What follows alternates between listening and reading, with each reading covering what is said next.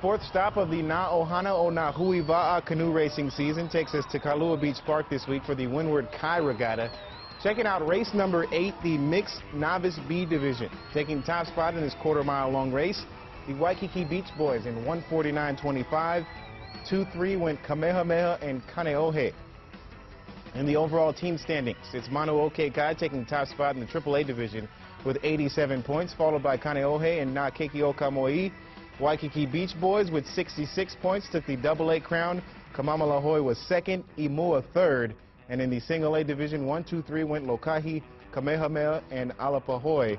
Over at Nanakuli Beach Park, Oahu Hawaiian Canoe Racing Association's Windward Kai regatta, Huinalu took AAA with 180 points. Keahiaka Hoi tops in AA, and Hui Lanakila, the single A's top team.